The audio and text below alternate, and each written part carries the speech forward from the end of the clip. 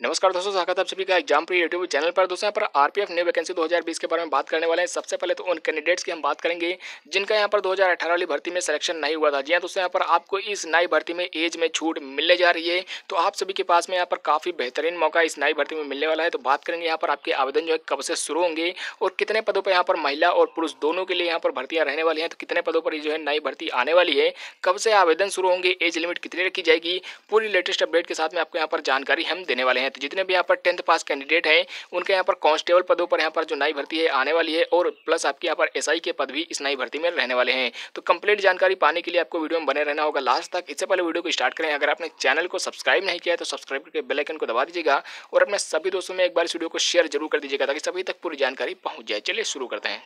तो देखिए, सबसे पहले हम यहाँ पर बात करेंगे जितने भी कैंडिडेट 2018 वाली भर्ती में यहाँ पर सेलेक्ट नहीं हो पाए थे, जिनका भी सिलेक्शन नहीं हुआ था, वो इस नई भर्ती का बहुत ही बेसब्री से इंतजार कर रहे थे। और आप सभी को बता दें यहाँ पर 2018 के बाद में अब 2 साल बाद आपकी यहाँ पर ये नई भर्ती है आ रही है, और इसमें कितने पद रहेंगे ये जानकारी भी आप लोगों को आगे हम देने वाले हैं। लेकिन जिन भाइयों की यहाँ पर एज है निकलने वाली है या फिर एकदम बॉर्डर पर खड़े हैं, तो उनको मैं यहाँ पर बताना चाहूँगा कि आपके लिए यहाँ पर इस बार एज रिलैक्सेशन भी मिलने वाला है। जी हाँ दोस्तों, आप सभी को बता दें यहाँ पर एज में आपको छूट भी मिलेगी। ये यहाँ पर आरटीआई के थ्रू जानकारी निकल आई है। कितनी छूट मिलेगी अगर इसकी हम बात करें तो आप सभी को बताएंगे कि यहाँ पर 1 साल की आपको यहाँ पर जो है छूट मिलने वाली है। यानी कि जो जनरल कैंडिडेट है पहले यहाँ पर 18 से 25 साल तक यहाँ पर आवेदन कर सकते थे, अब यहाँ पर आप 18 से 26 साल तक भी आवेदन कर पाएंगे। इसके अलावा जो SC ST OBC कैंडिडेट हैं उनकी भी यहाँ पर 1-1 साल की एज में छूट मिलने वाली है। जी हाँ दोस्तों, यहाँ पर इस बार आपको यहाँ पर ये एक नया चेंज इस नई भर्ती में मिलने वाला है। तो आप अगर यहाँ पर 2018 वाली भर्ती में किसी भी प्रकार से यहाँ पर सेलेक्ट नहीं हो पाए थे, वो रीजन हमें आप नीचे जरूर बताइएगा और बिल्कुल भी आप डिमोटिवेट ना होइए। आपके यहाँ पर नई भर्ती आने वाली है।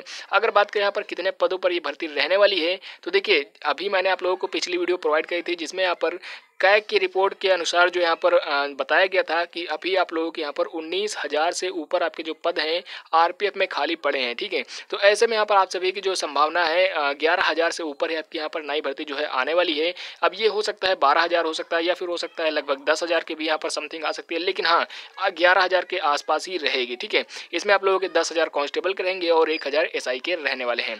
तो एसआई और कांस्टेबल इन दोनों के लिए ही मैंने आप लोगों को बताया है कि कांस्टेबल पद के लिए 10वीं पास और जो एसआई पोस्ट रहेगी उसके लिए यहाँ पर ग्रेजुएशन कम से कम पास होना अनिवार्य रहेगा। और ऑल इंडिया के मेल और फीमेल के लिए यह भर्ती रहने वाली है, जिसमें 50% यहाँ पर रिजर्वेशन महिलाओं के लिए भी यहाँ पर रहने वाला है। ठीक है, अब यहाँ पर हम अगर बात करते हैं आपके आवेदन कब से शुरू होंगे, लेकिन उससे पहले हम यहाँ पर आपको बताते हैं कि जो आपका पिछला वाला पेपर आया था ईजी से मॉडरेट आया था, तो इस बार भी आप लोगों के यहाँ पर जो है पेपर अच्छे खासे लेवल के आने वाला है, लेकिन उतना ज़्यादा यहाँ पर कंपटीशन नहीं देखने को मिलेगा। बट हाँ, इजी टू मॉडरेट इस बार भी यहाँ आप लोगों का जो पेपर है वो रह सकता है। अब अगर हम यहाँ पर बात करें कि आपके आवेदन जो है कब से शुरू होने वाले हैं, तो देखिए यहाँ पर आप सभी को सबसे पहले बता दें कि यहाँ पर कुछ 2018 वाली जो भर्ती हुई थी उसमें यहाँ पर कुछ ऐसे कैंडिडेट है जो कि यहाँ पर ixampre चैनल के यहाँ पर जो है पूरी तरह से संपर्क में है। उनके थ्रू यहाँ पर जो जानकारी निकल गई है, उन्होंने बताया है कि आपके जो है आवेदन बहुत ही जल्द शुरू होने वाले हैं। और मैंने एक जब फिक्स डेट भी पूछी कि लगभग कब तक शुरू हो जाएंगे, तो उनकी तरफ से यहाँ पर जवाब आया है कि यहाँ पर मई से लेकर जून के बीच में आपके जो आवेदन है वो शुरू हो सकते हैं। ज़्यादा से ज़्यादा चांसेस हैं कि आपके लोगों के यहाँ पर 1 मई से आवेदन जो है शुरू हो सकते हैं।